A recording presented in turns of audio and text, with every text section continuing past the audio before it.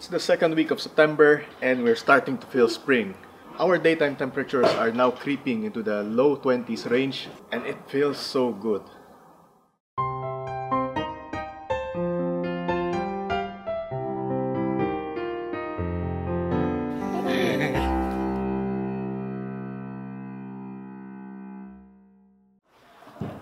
Last week I was doing a bit of a parody with my money method, but this time I'm going to show you actual propagation. In this case, I'm going to deal with some of my older Echeveria, the more mature ones. Some of them are getting quite leggy, which means that they're due for a head chop. Apart from that, a lot of them have been growing some pops underneath, and I haven't been pulling them out because of winter. Open. What open? Yes, open table. Yes, open table. Okay. Turn around, Zach. Backwards. Go back.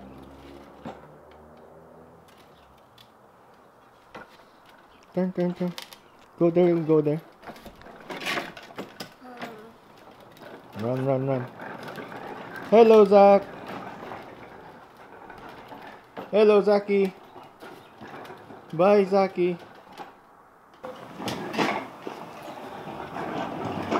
But now that it's spring and it's their growing season, they're starting to actively grow. It's a perfect time to separate the pops now.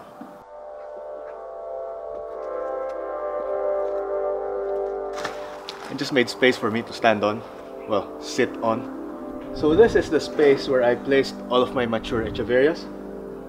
And as you can see here, there's quite a few. Some of them are in pots. Having them in pots in this case would be such an advantage, especially given what I'm planning to do with them shortly. I think rather than trying to explain to you what I'm planning to do, it would be easier if I just show you.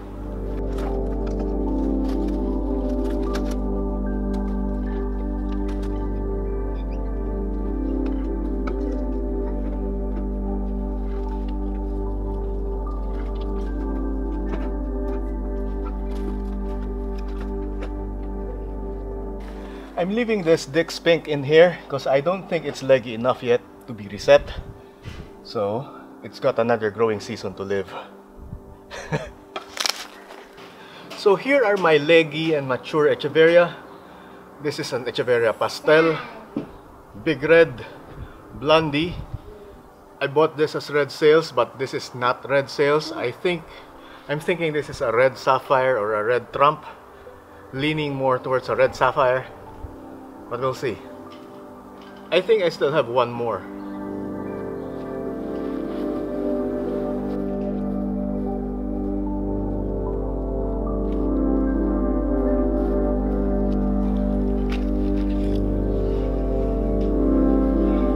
And this last one is an Echeveria caronculata.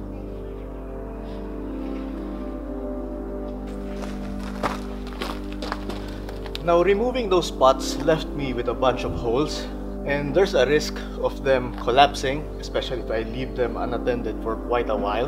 And if you've done any sort of resetting or beheading of Echeverias, you would know that the whole process takes a while, usually months. So it would be a long time before I could get the rosettes back here. In order to prevent collapse, I would need to plug these holes, and this is how I normally do it.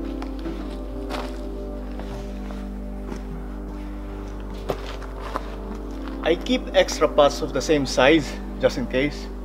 And this is the just in case now.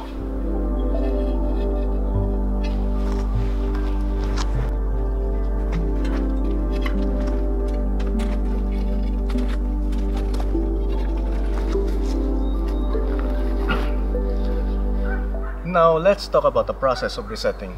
What is it and why is it necessary? Well, first off, I have to mention that I was originally thinking of chopping these plants back in autumn, or I think it was early winter, but I decided against it because they were going dormant. But now that the days are getting warmer, they are starting to actively grow, and you can see that if you look at the centers of the rosettes, it is bright green rather than just red, like this big red. Well, I can't say with this blondie because it's green all year round. This red sapphire here has green in the middle. A lot of my other plants are doing that as well. So Echeverias are winter dormant. They are actively growing during the warmer months. This makes springtime the perfect time to do resets. Now, going back to the question of why is it necessary, there are a few reasons why you would do that. The first reason would be it's a matter of personal preference. So this part is very subjective. Some people, myself included, prefer seeing Echeverias as just rosettes. We don't like seeing bare stems. It looks so weird. It looks like a turkey's neck or something. So resetting the head by chopping it off, removing it from the stem, allows us to keep it short and keep the compact rosette shape. And for most people, that's more than enough reason to do it. The second reason is a matter of health. As Echeverias age, the stems grow weak, especially if it's too long. I've seen some people who try propping up the stem, tying it around a stake or something. Hi, where was I? Yeah. Second reason, leggy plants have a higher tendency to fall over, bend. When the stems bend, they get thinner and weak, and they constrict so much that eventually it is not enough to support the weight of the head.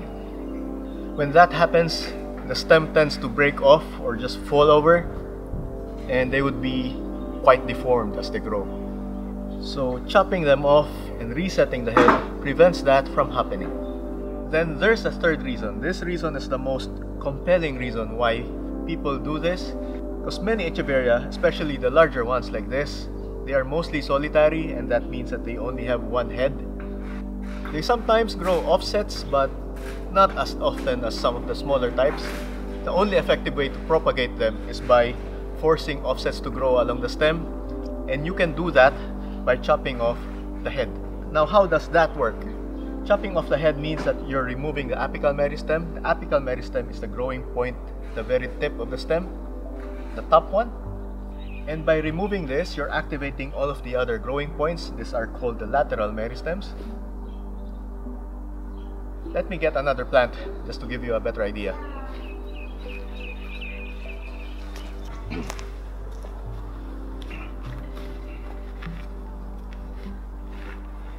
So again, there are two growing points.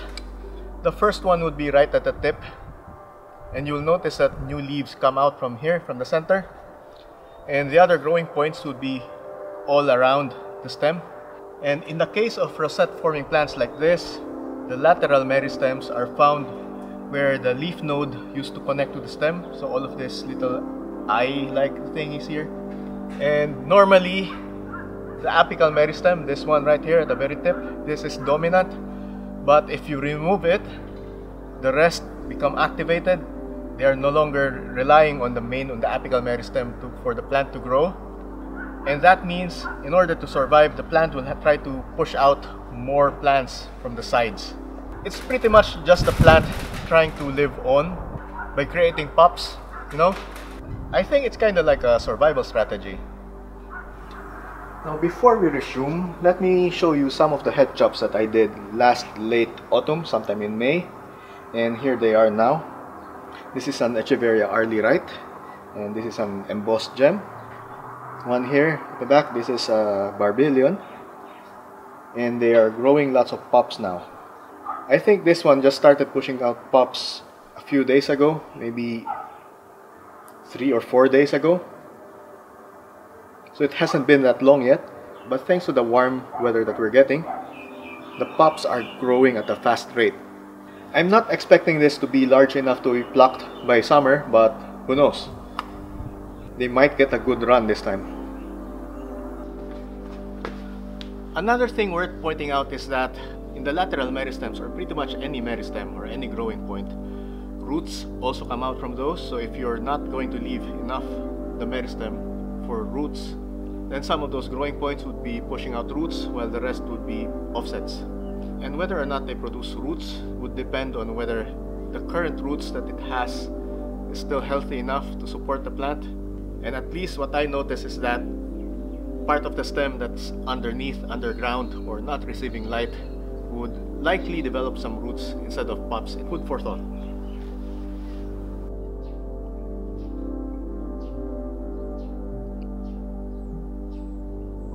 Another thing that people would often ask when doing resets like this is there any sort of preparation that I should do before doing this?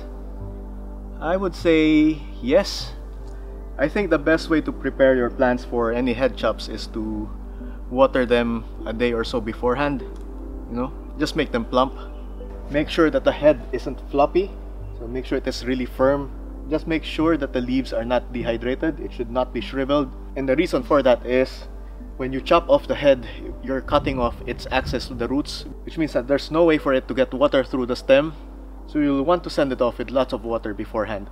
It has been raining for the past few days, and lucky we're going to have a very bright weekend. It's currently Saturday as I'm filming this. So all of these plants are happy. So it's worth to make sure that they receive enough water before even starting. And if you are going to do this, make sure that if you're going to water them now, don't chop them immediately after. Maybe give them a day or two to absorb all of the water, plump up. Just make sure that they are not dehydrated, and do the chop after that. So give them a bit of time to bulk up. Let the chopping commence. So the next step from here is to grab your cutting implement. I have this. This used to be one of the knives in the kitchen, but it became a dedicated gardening tool for me now. We have a replacement cleaver in there already. Most people would go all the way and disinfect this before using. I should be doing that, but I can't be bothered because it takes time and my method works for me anyway, so far. But the idea behind disinfecting, of course, is to get rid of microbes which could infect the cuts. Because once you chop the stems, the cuts would be exposed to open air and of course microbes. Some plants might be more sensitive than others, so it's totally up to you. If it makes you sleep better at night, then do it. In my case, I can't be bothered. So how do I go about this? I just spray a jet of water on this, then wipe it until it gets completely dry. Let's go do that.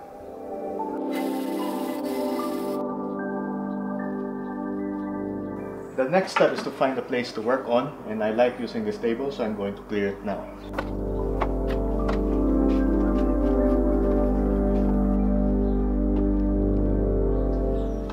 I'm after getting the most number of pops, and the best chance to do that is to chop as high as I can go, because I also want to keep the main head. So chop as high as I can go to the lower leaves, maybe around here. That would expose a lot of the lateral meristems,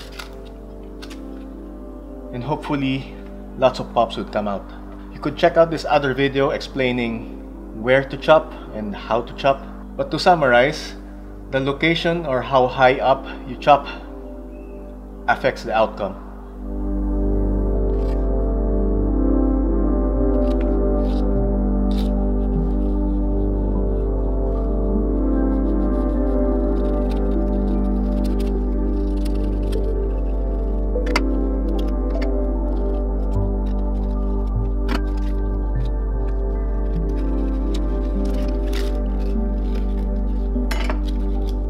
When doing this, I tend to try leaving at least 1 or 2 leaves on the stump. That ensures that I am chopping high enough that the remaining stem will still be healthy, and at the same time, having a leaf means that it could still photosynthesize just in case. But I've seen people who do it under all of the leaves, leaving no leaf at all on the stump. In fact, my previous ones have no leaves, so it still works. So I just think this might be giving me a better chance, especially now that it is actively growing. So yeah, look at that. It's clean. Now what to do with the head? I'm going to leave it somewhere dry, somewhere it won't get wet. The goal is to have this cut dry out completely, callus over. And the way that I would usually do it is to grab one of my pots and just lay it in here. Just let it sit that way. So make sure the pot is smaller than the rosette, otherwise it will just fall down into the pot. I'm not yet going to plant this, and I'm going to leave it drying out this way until I can verify that it is growing roots underneath. So it would be staying here indefinitely. Historically, during spring and summer, it has taken me, the fastest it has taken me was about 2 or 3 weeks before it started pushing out roots. But a better estimate would be, especially for this one, maybe it might take me at least a month, especially since it's not yet consistently warm. We still have cold nights. We're still too early into spring anyway, so yeah, I would be expecting this to grow maybe October. I'll be leaving this in bright shade, away from direct sunlight, because it is stressed right now. I think saying it is stressed is an understatement. It just lost its head, you know? So both of this would be sitting in bright shade for the meantime.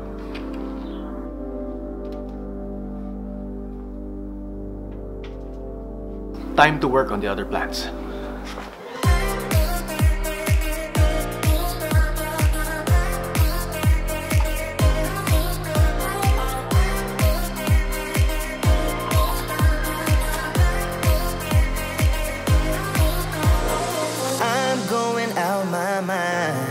Give me some directions to get to you. As a side note, something that you really should be doing is to label the stumps, because without the head, it's hard to identify them sometimes.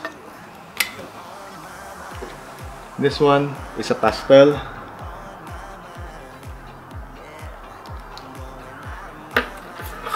So I'm leaving the tag right here. I'll have to do it for the previous one as well. It was the caronculata. Tell me what to do. I'm on my knees, yeah, I am begging you. And I'll label it now. People give me to, yeah.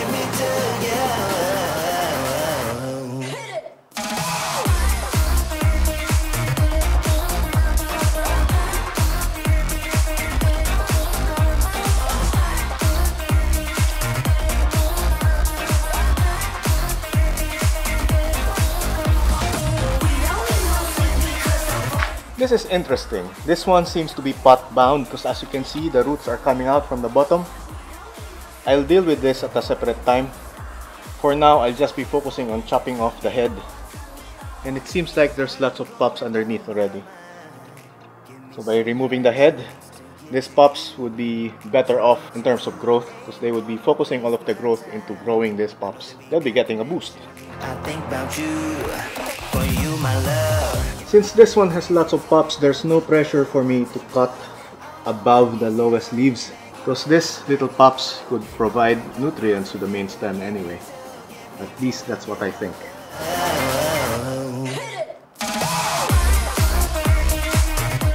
Now, would you look at that? There's a lot of pups. I can count 1, 2, 3, 4, 5, 6, 7, 8, 9. At least 9 of them. There's still a few more smaller ones, I think, that are starting to grow out of the meristem. This is pretty good.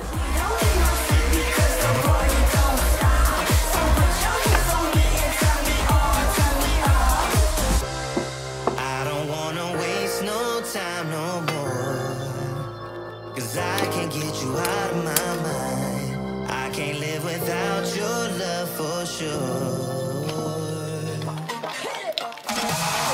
And here's all the beheaded Echeverias and their stumps.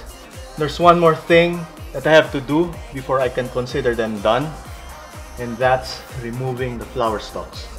Now, why do I have to do that? It's because flower and seed production takes a lot of energy. It takes a lot of energy from the plant, so I'd like the energy to be focused on just growing the plant, growing the roots, rather than being directed towards seed production, seed within the flowers.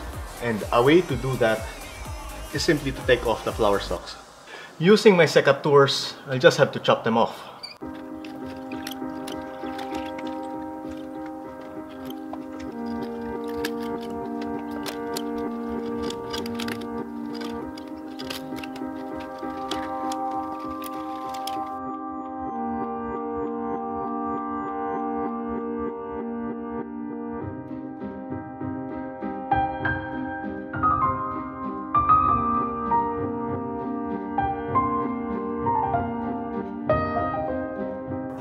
When chopping off flower stalks, make sure not to throw them away immediately, because you could still use the leaves for propagation.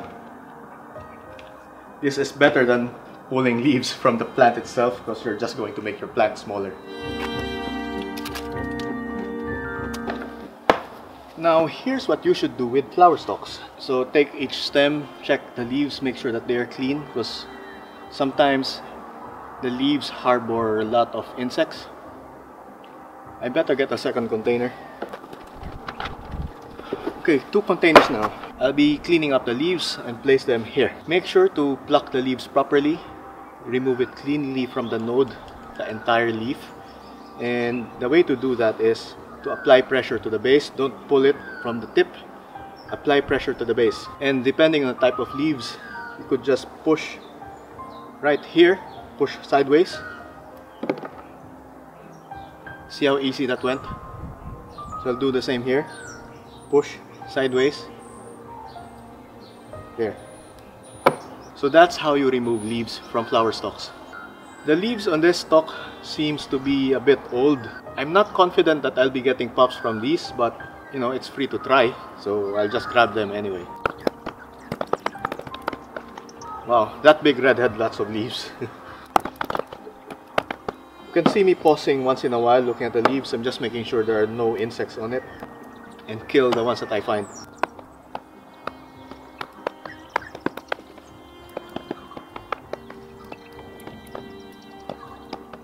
This one has a bit of insects on the flowers themselves, so I'm not going to take too close to the flowers.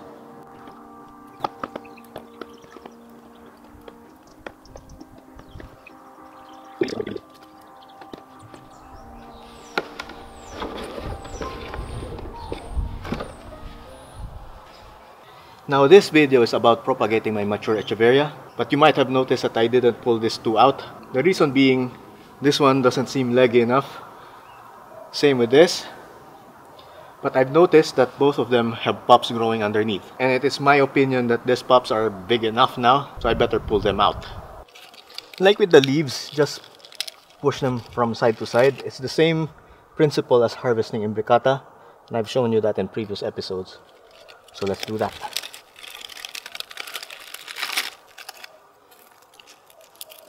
If you do it properly, the pops will just come off easily, as long as you don't break the stem. You just have to remove them from the node. It appears that these 2 are the only ones big enough to be harvested. I'm going to leave the rest alone. There's still a few pups underneath, but they are still too young. By keeping them on, I'm allowing them to take nutrients from this parent plant, and they would grow a lot faster than if I let them grow on their own roots. I'm just removing the dead leaves underneath to ensure more airflow. Can't even see what I'm doing. I'm just doing this by touch. Just feeling around for dry leaves. I have to do the same for this Dix Pink. There's one pop here. It's growing on the long stem. Part of me is thinking of keeping it on for now. I guess I'll keep it in. Now these 2 curls pops are big enough to be placed in their own pot. I'll be moving them here. I don't have to wait for them to callus because I removed it cleanly from the node. I didn't break off the stem. So there's no part of the stem, the internals, to be exposed. This means that the whole thing is pretty dry and I can just simply plant it now.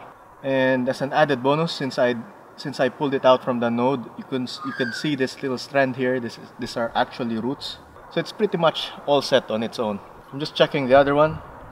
It has no roots yet, but at least the end is pretty dry. No worries there, no worries about rot.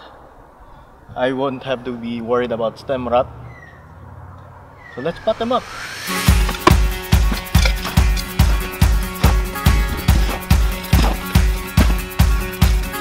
And now when I saw the light, I dove into your arms that night. You came home.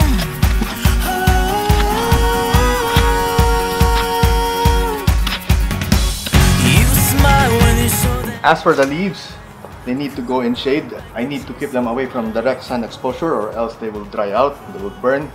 And I'm placing them on the top shelf because from that position it would be unlikely for them to get wet when I hose down this area. And right now, they don't need to be watered. Let's Plant is approaching 1 year, its first anniversary since it started last year. And to celebrate, I've started moving old episodes of Let's Plant into Facebook. You can now watch Let's Plant from either YouTube or Facebook. It comes out on YouTube at the usual time, that's Tuesday morning my time or Monday evening Eastern time, and 2 days later on Facebook. Special thanks to my Patreon sponsors at Oscarino, Judy Seals, Nap Kui, Gloria Ninotti, Camille Narvaez, Linda Leal, Gwen Ott, and everyone else who pledge on Patreon. You are good people. If you like this video, make sure to hit like and subscribe and hit that notification bell if you're on YouTube. And if you're on Facebook, make sure to hit like and follow my page. That way, you won't miss out on future episodes of Let's Plant. And finally, you can check out my Instagram, that's at Cerriscapades, and I post a photo of an Echeveria every single day under the hashtag Daily Echeveria.